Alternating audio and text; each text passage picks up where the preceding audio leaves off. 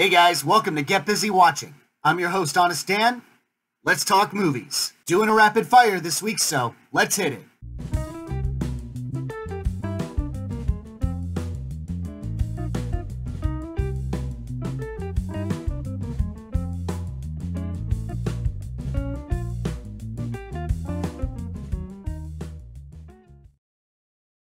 A big project, you're building a house? I have a contractor.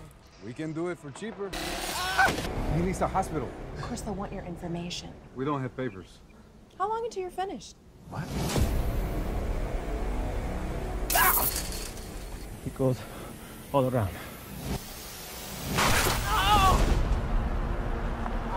A lesson in remedial English? I am happy. I am happy. That was good.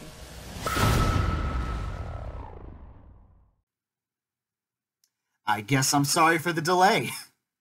Technically, this movie was playing last week, but I didn't even know it existed. It must have started around like Monday or something. And I'm pretty sure that 1 week, up until Thursday, was the last day it was going to play. Like, it was just playing that 1 week. Lucky me, I guess? Probably not, because it's kind of bad, with some hilarious shit thrown in from time to time. At its core, I'm pretty sure that the flick is supposed to be a satire on white perception of Hispanics and abuse toward undocumented work laborers, but the tone is more scrambled than eggs. You think it's gonna be this horror film about rich white people getting free labor from illegal immigrants by killing them when they're done and burying them beneath their own work. The semi-issue is the acting. To say the least, it's bizarre. Liz and Ben Rhodes, respectively played by Lynn Collins and James Tupper, are caricatures. Make them animated characters and their over-the-top hammy acting would make more sense. I know they're supposed to be crazy, but I've seen Batman villains be more subtle. But in a way, the utter ridiculousness is what saves this. Without those batshit moments, the flick is otherwise boring and standard. You have your typical horny asshole, your cut-out cowardly custard, and good guys with little to no personality, and sadly, they're the ones who get the most screen time. It's clear it's trying to say something smart, but it's nowhere near the level it thinks it is. Subpar directing, insane acting. Occasionally the weak script can be entertaining. There's flashes of unintended comedy in this otherwise dull outing. My honest rating for Beneath Us, a 3 out of 5. And initiate sequence. Gina, I'm home. What is this place? I'm sorry to be the one to tell you this, but you got yourself killed. You're the first who we've successfully managed to bring back. With the technology in your veins, you have an army inside you that will not only make you stronger, it will heal you instantly. Holy shit, Gina. I'm gonna find the man who murdered my wife and kill him. All right, shut him down! And initiate sequence. Okay, who is the next target for elimination? Memories are made of this. Tell me, do you remember anything? Do I know you guys? I don't think so. You can't control me forever. Sure about that?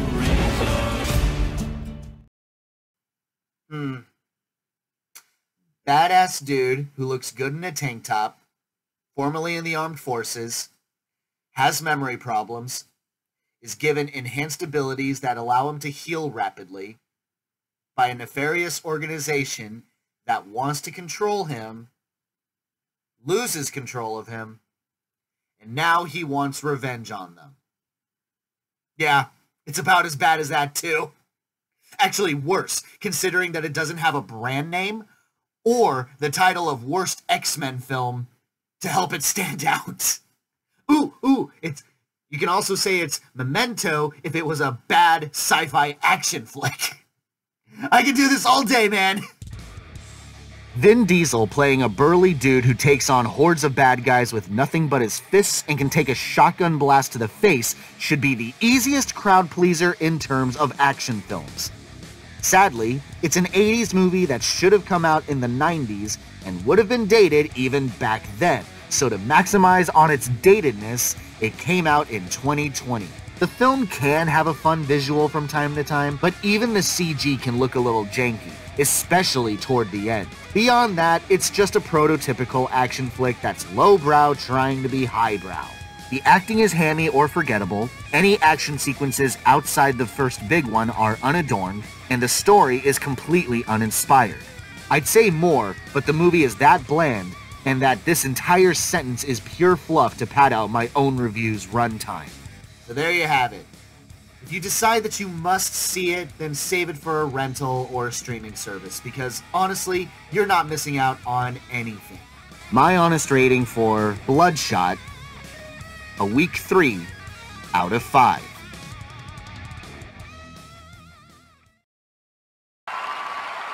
My name is Jeremy Camp. This is my fiance, Melissa. Earlier this year, we had some tough news. Can we do something special for the most special person in my life tonight? Can we pray for her? You're getting married. Yeah. But will she get better? I don't know, Mom. Son, you're only 20 years old. You just met this girl. I'm supposed to be with her. I can't explain it. I just know that. I still believe. I kind of want to hate it, but it's not all bad. Make no mistake, the first half of this movie is mostly unbearable. I would swear to God that this was a Hallmark Channel movie with how melodramatic it is, how it panders with cutesy smiles and shit. The only positive, which is also the saving grace of the entire film by far, was Britt Robertson's performance.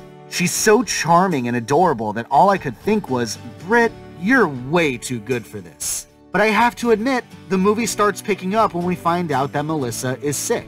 While Robertson remains committed to her performance, even KJ Appa's acting improved by being an actual character as opposed to a cardboard cutout of a character. At the very least, I appreciated his efforts. The main issue ends up being how much I didn't buy their relationship. I'm sure in real life they met and married very quickly, but we the audience need to feel their fiery passion. But it's played off like, well, a Hallmark movie, and it just feels lame. I especially didn't agree with the last third of the flick. I will never be able to confirm the story's validity, but it's such a double kick in the balls that it happens too quickly. If even a fraction of this movie is true to life, then I can't exactly roll my eyes at it. It is a heartbreaking story that's as much about hope as it is about faith in a higher power, so I guess I can appreciate that. I just wish it was packaged in a movie that didn't feel like it belonged on TV. Some performances can be passable, but unless you're into these kinds of movies, then I don't think I can recommend this to everyone. I personally don't like it, but we all know that the target demographic will. My honest rating for I Still Believe, a weak 3 out of 5.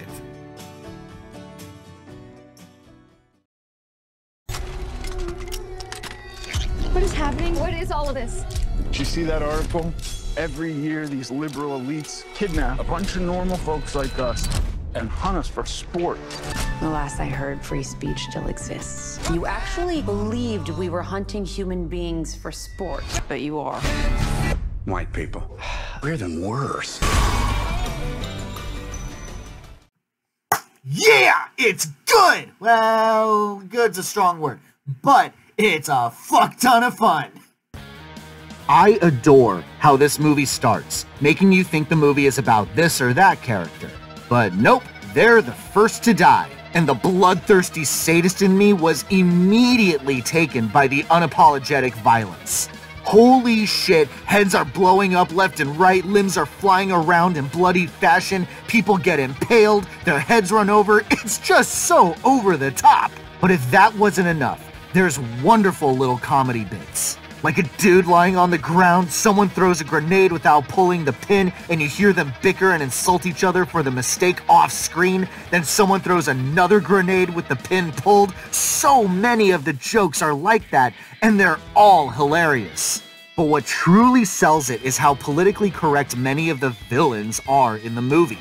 Constantly talking about appropriation, it's African American, not black. gendering their sentences and calling each other out on it, but one line from Betty Gilpin's character Crystal sums up the entire movie for me. They're either smart pretending to be idiots, or idiots pretending to be smart. Yes, that is the theme that hooked me in and kept me happy all the way through. Yeah, sure, there's a few slow moments in between the action scenes, but it does very little to hinder the overall experience. You get some wonderful performances out of Betty Gilpin, Hilary Swank. Really, the villains steal the show. Great comedy, great action. I am completely enamored with this movie. So if you like your over-the-top blood and action, and definitely hints of self-awareness of how stupid its own premise is, then I highly recommend you checking this out. My honest rating for The Hunt, a 5 out of 5. Nós temos que procurar BACURAU no mapa, né? Ué, era pra estar aqui. Cadê BACURAU? Quem nasce em BACURAU é o quê? É a gente. Cara, atiraram em mim, velho. Aqui nessa terra não pode acontecer dessa forma, não, viu? A gente tá sendo atacado. Por que vocês estão fazendo isso? There's so much you can do with a knife.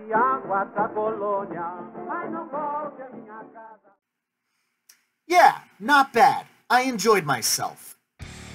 The movie feels like a 70s film. From the image quality, even the sound design feels pretty old school. Old school titles before the movie begins, wipe transitions a la Star Wars. It clearly had a style in mind and went with it. It's certainly a bit of a slower paced story, but it does a fair job of establishing BACURAU as a character itself. These people are mourning the death of one of their beloved elders, a political leader wants their support and they don't want to give it, and there's a big mystery as to why the town isn't showing up on any electronic maps. But then the build-up to these mercenary psychos planning the slaughter of the entire town culminates into a pretty subversive and badass action scene. The villains are a lot of fun, like kids about to go to an amusement park, you know, of blood and violence. I guess the only negative that I have is that many of the good guy characters don't really stand out, or don't really do all that much to warrant being that memorable. But perhaps that was the point and I just didn't catch it. I know this is supposed to be social commentary or something, but that is way above my knowledge. All I got out of this movie was a really cool, retro-feeling kind of flick, with some solid acting, satisfying violence, among other things. I don't know if it's going to go down as the most memorable film of the year for me, but I have mad respect for it for what it is. My honest rating for BACURAU, a 4 out of 5.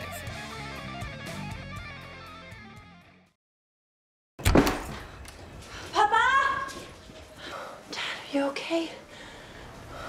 Papa? Dad, do you want to tell me something? We all have regrets. Why does everyone continue to refer to Dad as if he's not here? What is he? Where have you been all day, Dad? Wake up, Leo. Went into this pretty blind, had no idea what to expect except Javier Bardem and Selma Hayek. But now that I have seen it, it's not good. I don't hate it really, but the best parts of this movie are when Bardem and Elle Fanning share the screen. In the present day where Leo is suffering dementia and his daughter Molly is just trying to get her dad to and from places without incident, are surprisingly effective at face value. Both actors really throw themselves into their roles and have great chemistry. But as soon as I gave it some thought, the blemishes became rash after rash. Fanning is obviously not a biracial child of a Hispanic man and white woman, which is very distracting. Leo's life is divided into 3 separate stories that seemingly don't connect or connect very loosely.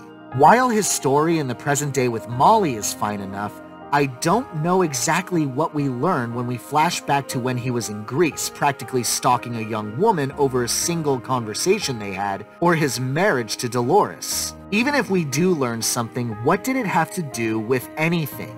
Just a peek into the life and times of a man's life before it nearly ended? Whatever the case, they're not intertwined in a coherent way. It's basically a lesser version of Still Alice. So if you want a movie that's like this, but I actually would recommend, I would say check this out. As for this one, nah. It's not without its good moments, especially from Bardem and Fanning, but even the good has a little bit of negative woven into it.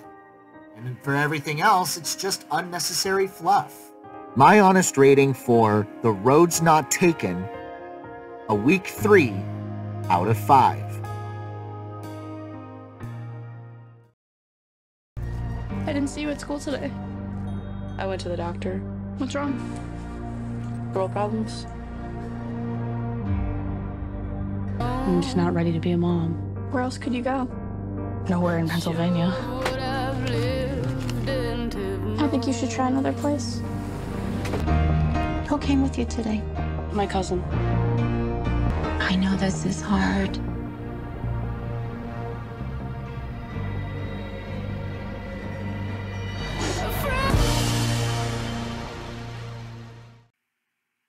The easiest joke that I can make? Man-hating the movie. But in all seriousness, no, I really do adore this movie.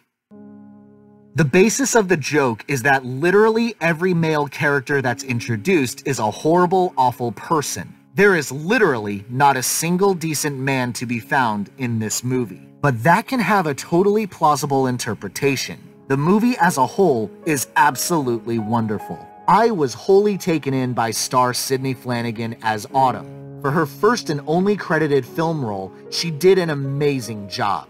While her character doesn't say much, writer-director Eliza Hittman knew how to bring out the best in her, and Flanagan delivers a nuanced, restrained, yet incredibly heartfelt performance. Also, she's a pretty good singer. Really, the minimalist approach to the story is what makes it really engaging. It's fascinating to watch these girls be lost in their own thoughts, dealing with one stressful challenge after another, supported by her cousin Skylar, played by Talia Ryder, all the way through, and even putting her through the ringer at some point. Their relationship is subtle, but raw and endearing. I would have loved to give this its own review, but unfortunately my filming time has been cut short, so kind of had to do this in one go. The point is that I love this movie. I kind of wish that there was at least one dude, just one, that wasn't a total dick wipe waste of sperm.